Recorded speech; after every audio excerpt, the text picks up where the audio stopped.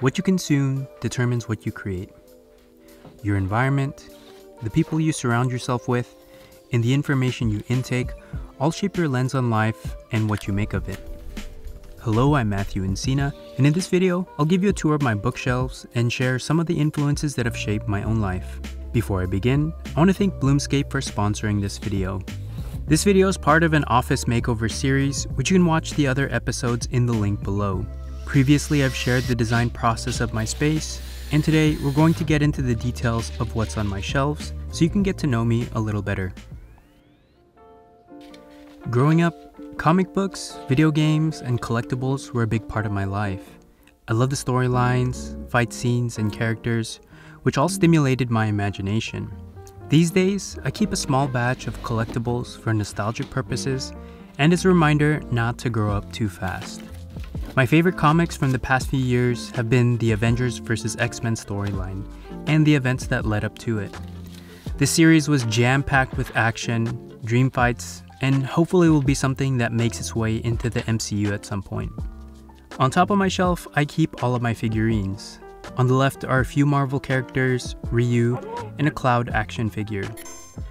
Next to that are some Star Wars collectibles, including these samurai interpretations of Darth Vader and Darth Maul, as well as a few made custom droids my wife and I built at Disneyland. In the middle I have this massive Doctor Doom by 3A, and it's the same company that made my PopBot, which is designed by Ashley Wood.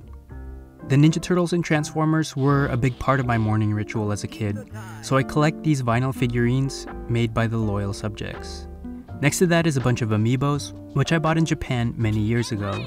I started collecting these when my old coworkers and I were at the height of our Super Smash Bros. Days. More recently, they were used when playing Zelda Breath of the Wild. Lastly, on top of my shelf is an old Vestax 05 mixer, a classic DJ tool from the past. I'll talk more about that later. Before we continue, I want to briefly thank the sponsor of this video, Bloomscape. One thing I like to populate my shelves with are plants.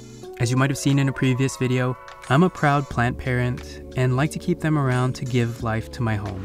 Some of my plants are from Bloomscape, which you might know for delivering healthy indoor plants right to your door.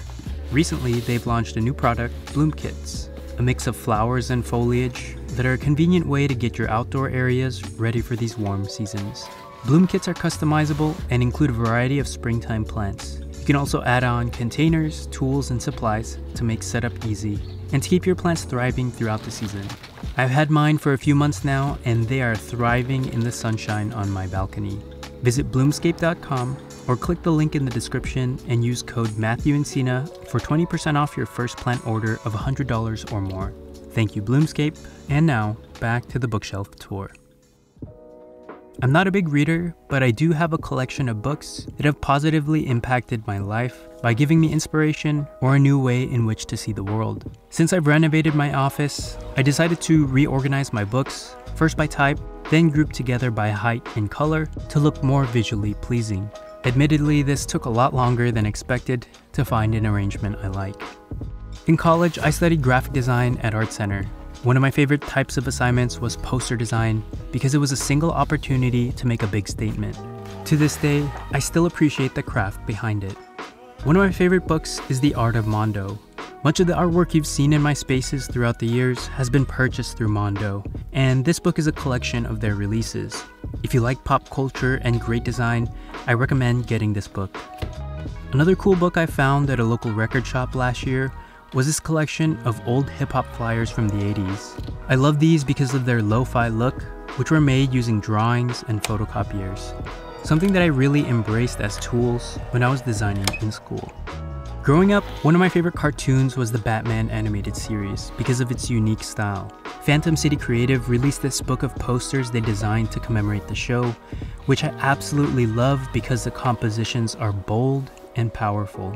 I also like that they show their sketches and alternate ideas.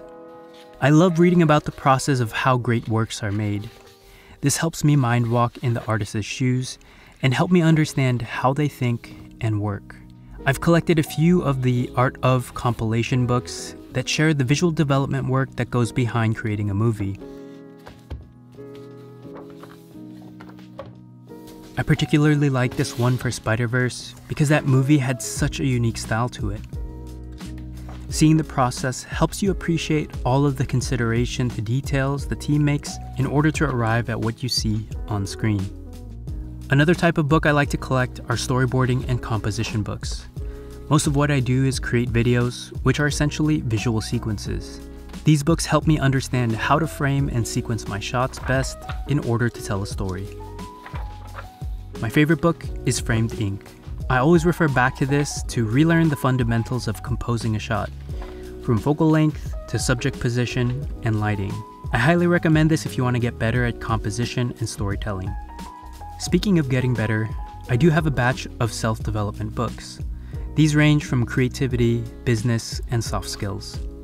If you're a creative professional who deals with clients all the time, I highly recommend The Win Without Pitching Manifesto by Blair Enns. This book changed the way I interacted with clients because it gave me more confidence, a belief in the value I bring to the table, and how to value myself. It's a small book packed with big gems. Two of my favorite books recently are The War of Art by Steven Pressfield and Essentialism by Greg McKeown. The War of Art is a book that explores why we procrastinate and the remedy to that. Just show up and do the work. That's an oversimplified summary, but the way the author examines these ideas from multiple angles makes you feel vulnerable, understood, and gives you the motivation to start building momentum on your projects. Essentialism was instrumental to help me understand one key concept: less but better, meaning to focus on the most impactful work while putting off everything else. Both of these books have helped me to gain clarity on what I should be working on and to help me fight off procrastination and distractions. One person who has fully adopted this less but better ethos in their work is legendary industrial designer Dieter Rams. This book is a collection of all of his works, which have a huge influence on modern product design. I love studying the perfect balance of form and function in his iconic designs.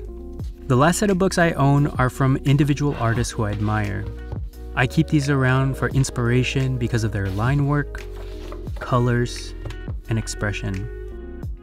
Many of these I bought directly from the artists at conventions like the San Diego Comic-Con and the CTN Animation Expo. A little over a decade ago, I used to shoot a lot with film. There was something about the entire process that helped train my eyes and set up my shots better. While there's nothing wrong with digital cameras, I feel like they reinforce the idea that you can take unlimited shots hoping one of them turns out good, versus my experience with film, which feels more thoughtful. Because film can be expensive, I treat each shot more precious, carefully finding my composition, properly exposing it, then waiting for weeks for the image to develop.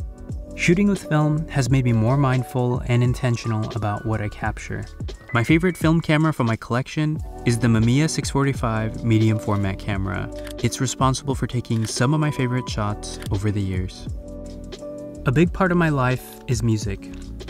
Back in high school, I started to learn how to play the guitar and how to DJ, which are things I still do today for fun. My guitar is a Taylor GS Mini made of Hawaiian koa wood. This outputs a beautiful and rich sound. My DJ setup is made up of 2 Technique turntables, a Newmark scratch mixer, and audio engine speakers. You can learn more about this setup in my previous video. I only have a small record collection because most of my library is digital. A few of my favorites are from Daft Punk, Alina Baraz, and the Incredible Bongo Band, a huge influence in the early days of hip-hop. My most recent addition is Parachutes from Coldplay, one of my favorite bands and albums growing up. In 2014, I had the great fortune of directing an interactive music video for Coldplay's song, Ink. Being able to work on an innovative project for a band I admire was a dream for me, and is a highlight from my career. This led to 3 Webby Awards and a decent amount of press, which takes us over to the wall near my desk. The shelves here hold a few awards that I've won over the years. This includes my 100K subscriber award from YouTube, thanks to you, and one of my CLIO awards, which I won for the work I did with Xbox a few years ago. I keep these on display as a reminder of where I come from, what I've accomplished, and the possibility of what's next. And that concludes my bookshelf tour. For the things I've shared today, I've left details and links in the description below. If you have any questions, ask, and I'll do my best to answer them. With that out of the way, it's time to get back to work.